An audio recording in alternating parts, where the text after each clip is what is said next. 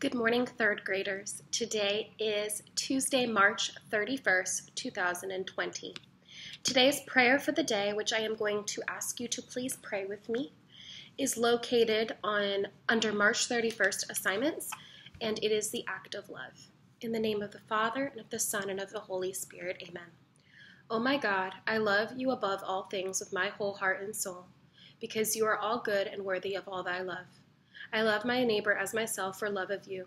I forgive all who have injured me, and I ask pardon from all who I have injured. Amen. Think about your intentions. Think about who you would like to pray for. I pray for all of you and your intentions, as always.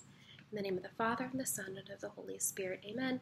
Good morning, boys and girls. Today's scope and sequence includes your religion lesson, which is at the beginning of chapter 17. We will be talking a little bit about Jesus Christ as Lord and King, right?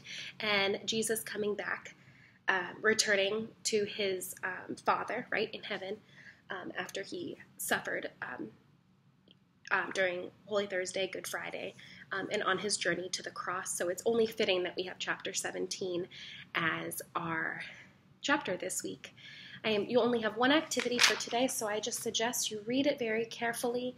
You don't have to highlight this time, and just finish up the activities on page 151. I believe it's only 2 small activities.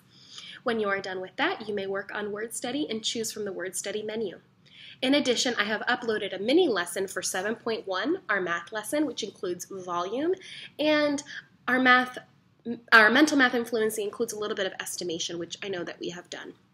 Today I'm going to ask you to also work on your expository writing, and for the first time to log into your guided reading assignments, which will be located on guidedreaders.com. If you have any questions, please let me know, and know how loved you are, and I hope that you have a fabulous Tuesday. Bye!